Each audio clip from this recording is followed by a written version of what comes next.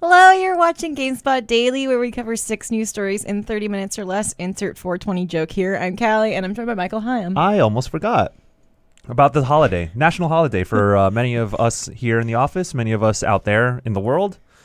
Happy holidays. Feel like I'm on top of the world. No, we went out drinking last night. And that's, don't tell. We don't do that. No, we drinking tea, of course. Oh yeah. Well, it was thirsty. So yesterday we mentioned that it was Thirsty Thursday, and boy was we thirsty. CBS, for tea and water. Yeah. Anyway, CBS hooked us up, so we're good. It's sponsored by our company, our parent company, so it's all right. Drink tea responsibly. We have, but don't cry.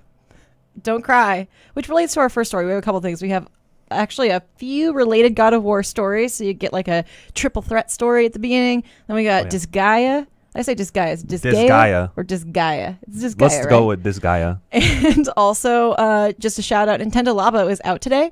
We just got it in the office yesterday, and I am reviewing it, so keep an eye out for that review sometime next week. Cool. You get to play with cardboard boxes for work. Yeah, I'm going to decorate them. What a life. All right, so the first story we have is God of War director Cory Barlog was brought to tears after seeing the game's critical praise. Let's cut to Mr. Barlog real quick. Cut to him crying.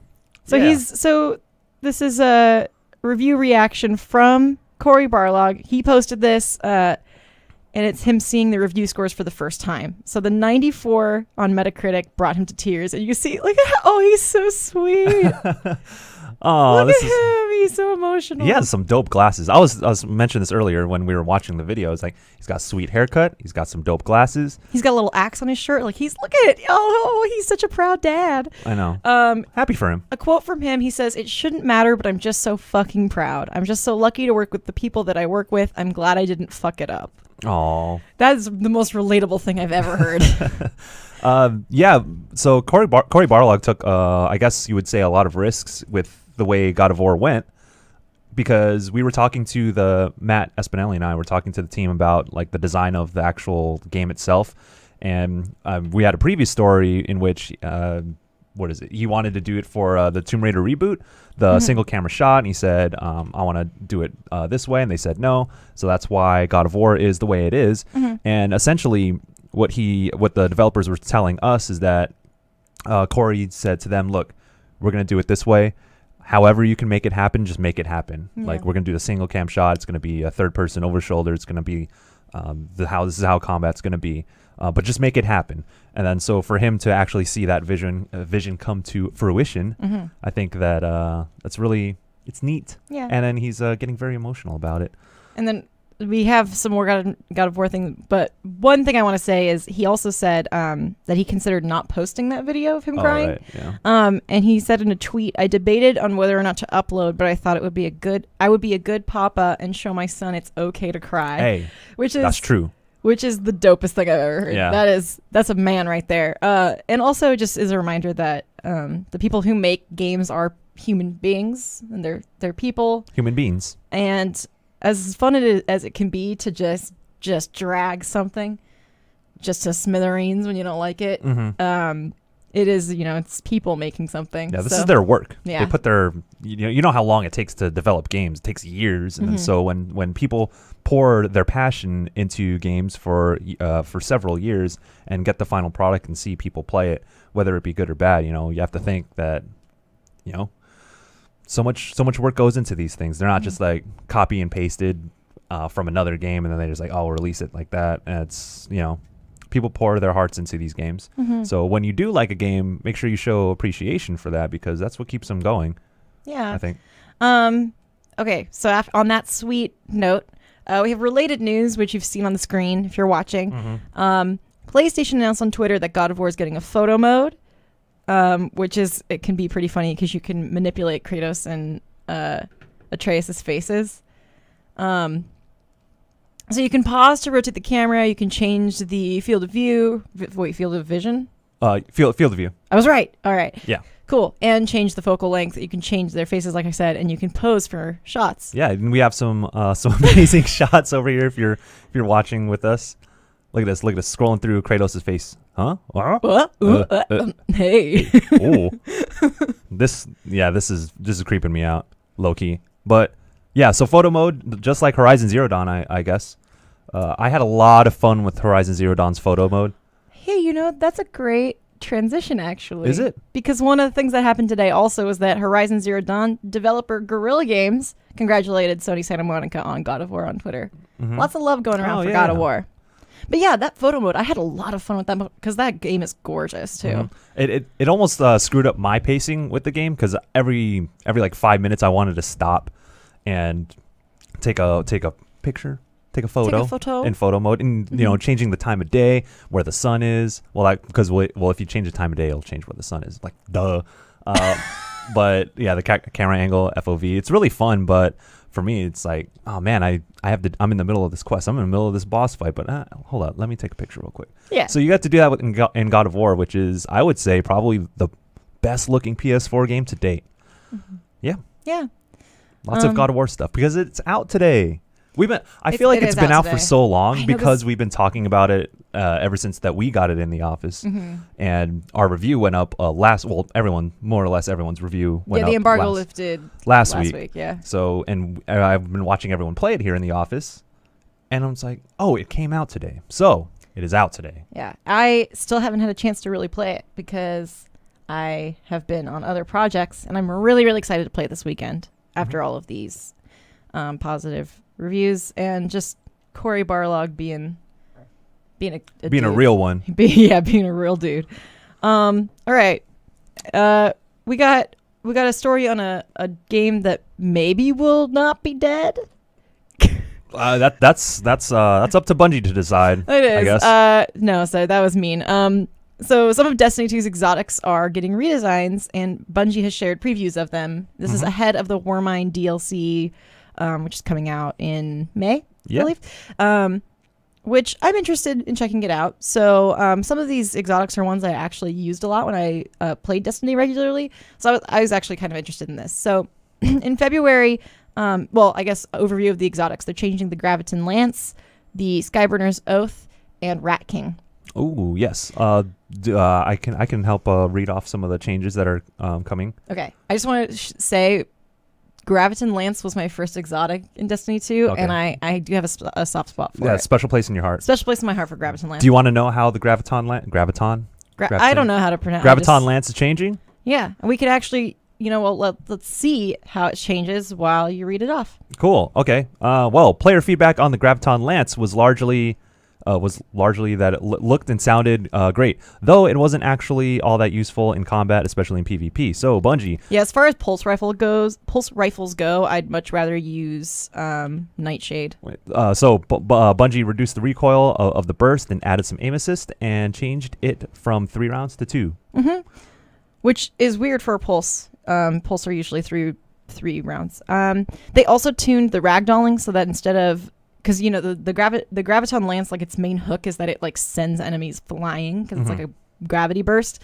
So they tuned the ragdolling on that. So instead of them, quote, violently flying backwards and out of range of splash damage, opponents now float back and up.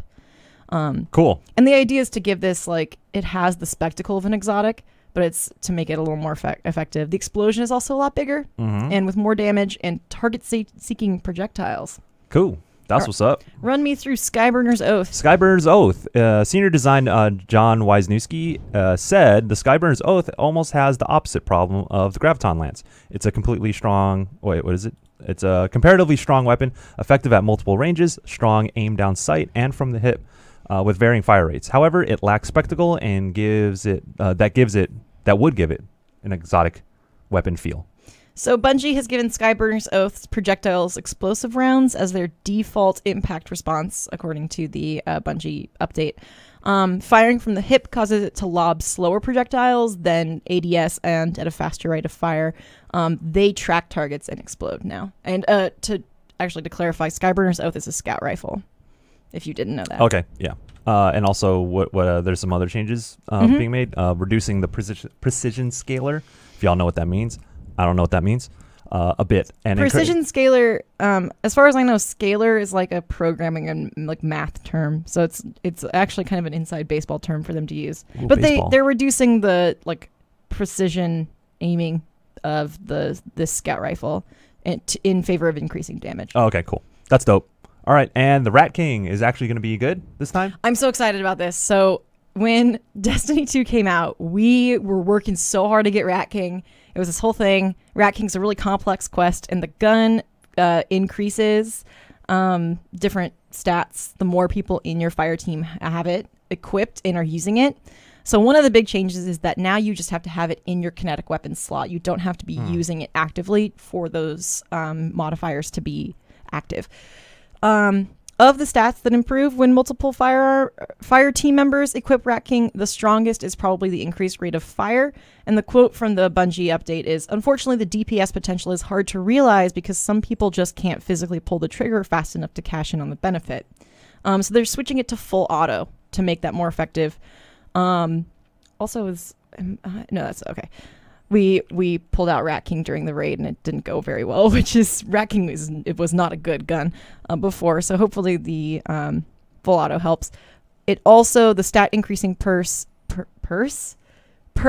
will stack more drastically for like the first two, I think it says. Okay. Yeah, the first one or two fire team members that stack it. Yeah. So you can see more of a difference with a smaller fire team. Yeah. And lastly, or the base invisibility timer of Vermin has been up to 7 seconds. Mm-hmm. Can you tell me what that means? I don't remember because I'd never used Rat King. So if you do know what that means, just know that. And lastly, Bungie teased a Masterwork upgrade. So, which says it's going to put a tasty garnish on this meal you won't want to miss out on. Which I still am not sold on Masterwork weapons. So maybe with Warmind, they'll make it more of something I want to do.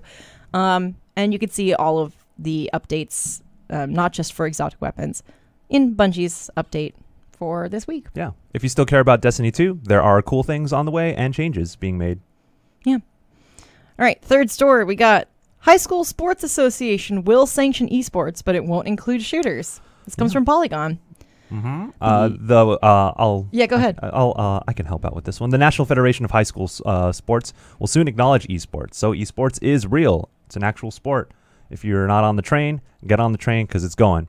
The NFHS administers the rules for high school sports nationwide, and Mark Koski, the CEO of NFHS Network, says, "We have continued to track esports over the past 18 months and believe that the timing is perfect for us.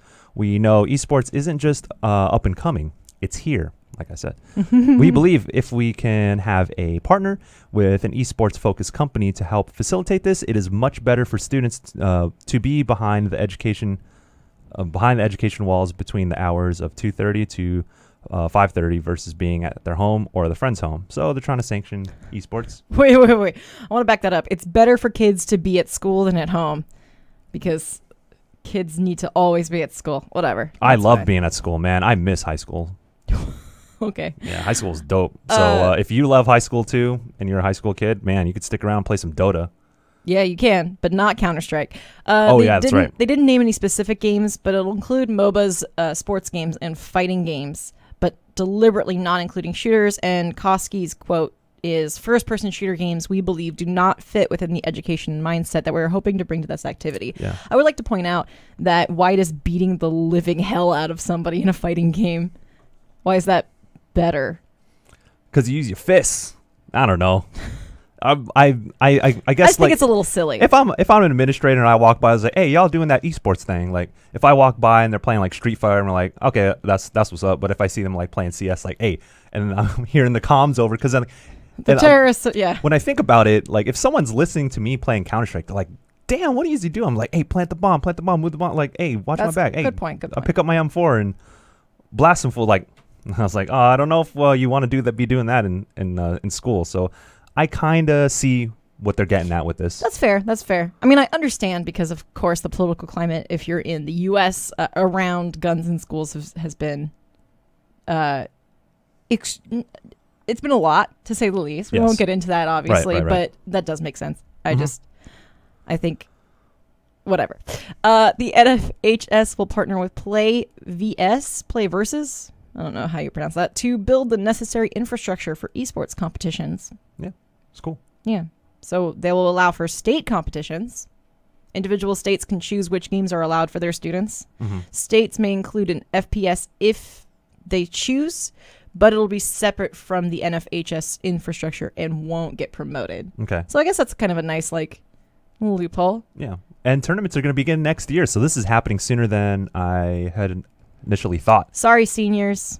Hey, y'all graduating out there, get into your college esports team, I guess. At Berkeley, there's a StarCraft team. Oh yeah, I remember when I was in high school, people were talking about like, hey, we're going to Berkeley and we're going to take the StarCraft strategy class because I think that was like a 1-unit class at Berkeley. And I was like, damn, I want to play that. Actually, I want to teach that. Actually, I should teach that because I'm firing StarCraft, boy. Yeah, you did a StarCraft anniversary feature. 20 years, yo. That's a long ass time. Anyway, that's really cool. Cool opportunity for kids to get into gaming. I know that like when I was in high school, it was definitely not cool to play video games, and I had to hide it from everybody. Real quick on this note of like not having FPSs sanctioned by the school, I remember when I thought about this too, is that in Filipino class, and I think my homies will remember this, that if they're watching.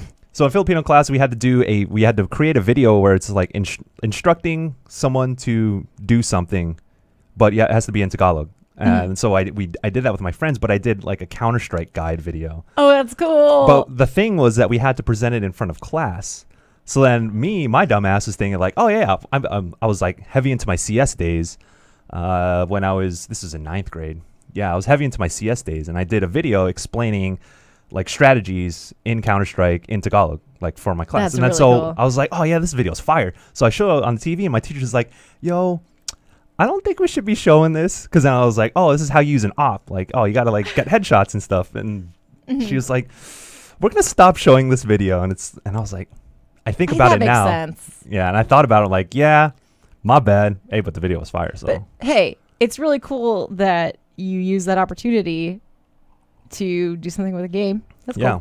So video games in schools, it's happening. It has always been happening. Yeah. So, But just for the record, there's been studies that prove that there's no correlation between violence and violent video games. Anyway, we got a cool story for you weeaboos out there. yay. Disgaea 1 is getting a remake for Nintendo Switch and PS4 this year. So NIS America, which they do a lot of cool anime stuff. Nippon Ichi Software. Yes. That's what the NIS stands for. Yes. It's releasing a Disgaea 1 complete on both platforms, so Switch and PS4, to commemorate the game's 15th anniversary, which is really cool. Yeah. It's this is a tactical RPG. So if you think about Final Fantasy Tactics or Tactics Ogre, it's very similar to that. You know, I want to show, we have an image that compares the two, Oh, yeah. so let's look at that first. So, yeah, this is a remake of, did you say that bullet point? Oh, no. While I was pulling that? Okay, it's a remake of the PS2 tactical RPG Disgaea Hour of Darkness, which came out in 2003, as you can see. So this is the original 2003 graphics, which, honestly, it looks really cute. I like the pixel art a lot. And then this is the remake graphics, which uses the same visuals or similar visuals to 2015's Disgaea 5. And Disgaea 5 Complete ended up releasing on the Switch in 2017. It originally came out for just PS4 in 2015. Okay. It'll feature the same story and gameplay as the original version, so it's not going to be changed on that front. Albeit the improved visuals, they'll be similar to 2015's Disgaea 5. Disgaea 5 Complete released on Switch in 2017, so you can still play this series on this, or you can play a series on the Switch like now, but to get that sweet remake, you have to wait a little while. PC version of Disgaea 5 is also planned for this year, so if you don't have a Switch or a PS4, you can play on PC. Yeah, so lots of Disgaea stuff for you fans. There's also we'll get to this. The remake also features the Etna mode, which includes characters not present in the original release. Etna mode was available in the PSP and DS remakes. Disgaea has been remade tons of times. And it's an alternate storyline that focuses on the character Etna instead of Laurel. Etna mode? Have you No capes. I'm glad you got that. Yeah. Anyway, there's also a $100 special Rosen Queen's Finest Edition, that's a fancy title. And it includes all sorts of things, including what looks like a titty mouse pad. So we got a copy of the game for either Switch or PS4. We got official soundtrack, official hardcover art book, enamel pin set, which is at the bottom, really 9 small. in total. orthodox Prinny coaster set, you know, because NISA does the Prinny stuff. The dude, you know, the DOOD. That's the mascot. Okay. So, sorry. This isn't a titty mouse pad. It's literally, it says Nopai Etna flat mouse pad. Literally, they clarified. This got me thinking about Shiva's mouse pad. The Genji Shiva has a Genji ass mouse pad that's like the anime boobs ones, but it's Genji's butt. And he's looking back at you too. So he's like, he's like, hey. It's something. I love anime. Why don't you finish this yeah, out? sure. Sorry. Get the Poster of Darkness. It's a terror-resistant poster. And Love the Netherworld Unbound is also a terror-resistant poster. You get a Pretty Cube plush, a Rose and Queen certificate of authenticity, so you know it's real. Pretty pouch collector's box as well, so you can keep all your dope Disgaea collectibles in there. Disgaea Hour of Darkness, originally when it came out, received an 8.1 out of 10 in GameSpot's review. Ooh, this was back in 2003, so I think GameSpot was still doing the 100-point scale. The 100-point scale, but also the you rate the graphics, gameplay, sound, and then reviewers tilt. Oh man, those are the days, man. So Greg Kasavin says It's Kasavin? Greg Kasavin. Oh man, you OG GameSpot fan? Hey, I know all about my GameSpot history. He said, at the time, it's a game that's unorthodox above all else and filled with plenty of cheeky humor, some likable characters, a number of intriguing gameplay elements, and many, many hours of turn-based combat. This is one of those games that could literally last you a couple hundred hours if you let it, and if that sounds exciting rather than just plain scary, then by all means, give the game a shot. Even if you don't end up leveling your characters into the hundreds or thousands, you'll still probably be glad you got as far as you did. Whoa! I got no time. Yeah, that's dope. Greg Kasavin, I trust his word. And if you don't know what he's up to now, he's with Super Giant Games. So, sweet GameSpot lore, man. You got that GameSpot lore on lock. Yeah. And so anyway, if you've never played Disgaea, now's your chance to check it out with improved visuals. Even though it's been remade several times, now you get the top notch, the newest of the new. And you can. I'm not too familiar with Disgaea, but if you want to start with the first one, this is a dope jumping off point because there are 5 mainline ones. I know they have a couple spin-offs as well. Yeah, Disgaea has all sorts of stuff. I've always liked the art style. It's super cartoony. It almost reminds me of like Studio Trigger animation or like Gainax. I just like the art style a lot. So anyway, there's that. We only have so much time left, so we got to speed through these. Ooh. Whew. Deadpool 2 director. I didn't pull up the B-roll. Hold on. That's all right. Deadpool 2 director, and I got to delete. Oh my god. I'm so stressed. Okay. David Leitch. Will David Leitch. You got these pronunciations. Will direct a movie based on The Division. Why not? Oh yeah, sure. So it will have Jake Gyllenhaal and Jessica Chastain. Cool. And the Division movie will okay. Gyllenhaal and Chastain have been attached to the project since the outset and are persistent in ensuring the tone of the movie matches that of the video game. I have a couple feelings about this. I think that The Division has an open lore in a way. I think that if there's going to be an action movie based on a video game, Division isn't too bad because it's fairly standard premise. So they have the room to kind of take whatever direction they want. Like if they want to go with like the mainline Division story, like that's fine. Yeah. But if they want to take some creative freedom with it could be a pretty standard or good action movie. Maybe this is your chance to make a good video game movie because maybe it's more. I mean, it has Tom Clancy in the name. It does. And if you watch Sum of All Fears with Ben Affleck and Morgan Freeman, I think they were in it. That movie wasn't that great.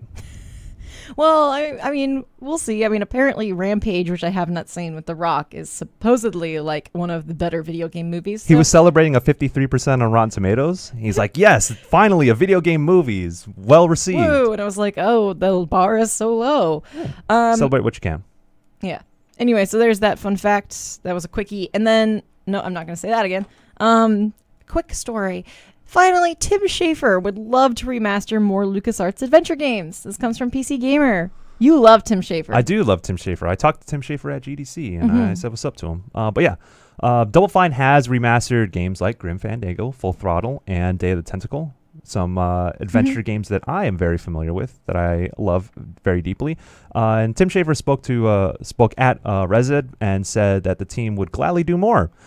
Quote, He said, "We'd love to, and in some ways, it's up to Disney, because LucasArts, those were originally LucasArts right. games, so Disney would have to be the one to approve a reboot." But he continued, "If they want to do that, obviously, and if the original creators want to be involved, that's what makes those remasters special. That of the original creators came back and were able to say what they want to improve on and what to leave alone." So, yeah, it's Double Fine is I like Double Fine. I know you do. I do like Monkey Island. I think Monkey Island is my favorite of the LucasArts adventure point and click games. But yeah, Schaefer says that his main goal is to still make new games, but he does enjoy going back to the classics, of course. Right. And he says you should always be trying to pull out new ideas, but then 20 years go by for some of these games. It's been enough time that there's some value in going back and looking at classic games. Also, they were falling apart. They weren't available anymore. They didn't run, so you'd have to pirate them if you wanted to buy some of them. We thought it was time. Also, the source material was aging. A lot of it was on tape drives that are crumbling. Some of the team had passed away. While everyone's still around, let's make a definitive version of this game. We can get the team back together to comment on it and gather that art, go to the archives, and find what we can find.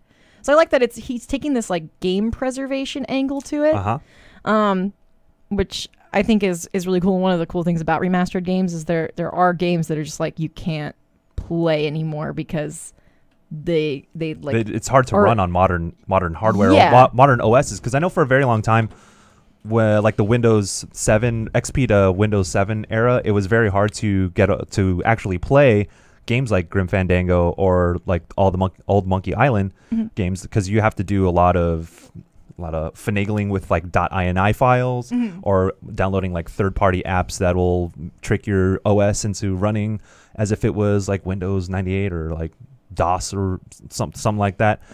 So there was for a while it was very hard to play these old games. But then with remasters, obviously not only do you get improved visuals, but you just get a simple way to play these games. And yeah, shouts out to Tim Schafer. He won the Lifetime Achievement at GDC this year. Yeah. And he won a BAFTA award as well. He gave such a nice speech too. Yeah, it was he had like a very long, heartfelt speech, and then I spoke with him backstage. And funny thing is that I asked him, I was like, what would you say to someone who hasn't played any of your games of the past, like Full Throttle or Grim Fandango? And he said, there's so many great games nowadays, so they should just move on and play modern games. Maybe that was his way, is like modern games as in my remastered version. But I would highly encourage you, if you're into old school point and click adventure games, to dig into Double Fine's remasters and the things that they're doing nowadays. Because Tim Schafer is one of the best, I would say, personalities in the industry. One of the great game creators of our time. All right, that's all the time we have today. But I do want to do a quick shout out to, we got a new Potato Mode up today. If you don't know, Potato Mode is our show where Joey Yee takes a partner and they just totally break the graphics of a game. They did Far Cry 5. They did Crysis as well. They did Crysis, which is hilarious. They did not God of War. They did GTA 5. Yes. And today's episode, it's every Friday on GameSpot. Today is 2016 Doom, and that's with John Luke Seipke. He's a big Bethesda boy. Jonathan Lucas. That's not his name. No, his name is not John. It's John Luke. But so they did that. So check that out. It's a fun time. It's always a great fun time. Potato Mode's awesome. Thank you to Matt Padgett, Tony Wilson, Chris Pereira, Eric Tegg, Emily Conti, and all of you. Thank you all. This is closing out our second week of GameSpot Daily. We are we're workshopping things, continually trying to get better, making sure that we're prepared better, and we do this for y'all, and we hope that you will stick around for us as we improve our show, because we have a lot of people who are happy doing this. This makes us happy, and I hope it makes you happy. We have fun. Yeah. Have a good weekend. Goodbye. And we'll see you Monday. Enjoy your Friday and be safe. Come back next week, because we're not going anywhere. Goodbye.